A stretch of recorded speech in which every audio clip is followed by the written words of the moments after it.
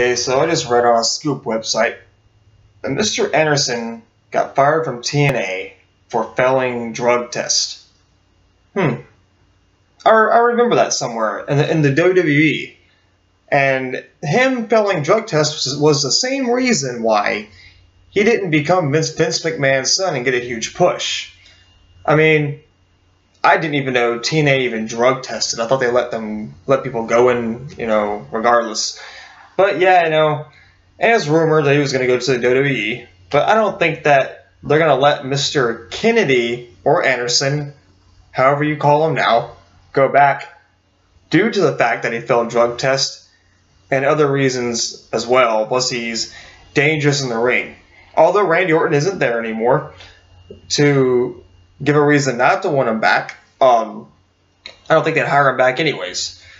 Because Randy Orton was complaining about how Mr. Anderson was stiff in the ring and hurt his arm. And because of Randy Orton, Mr. Kennedy, or Anderson, got released from the WWE. He won in TNA, became a world champion. Then they dropped the ball on him.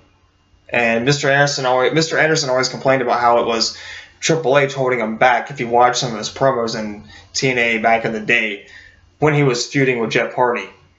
But as far as Mr. Anderson goes, I